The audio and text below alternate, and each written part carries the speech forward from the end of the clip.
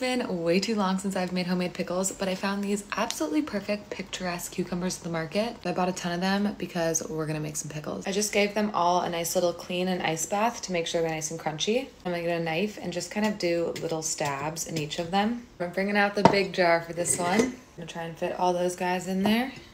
Perfect. I like mine to be really flavorful, so we're gonna do a big bunch of dill, 2 large cloves of garlic, and give them a smash right into there.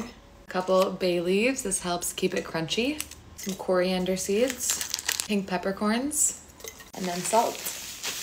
I have almost boiling hot water. I'm gonna fill that a little bit more than halfway, and then I'm filling the rest of it with white vinegar. And there we have it. I like to let it sit on the countertop overnight and then keep it in the fridge for about a week. The longer you keep it, the more flavorful it'll be. And it's hard to stay patient during this stage because I want them right now.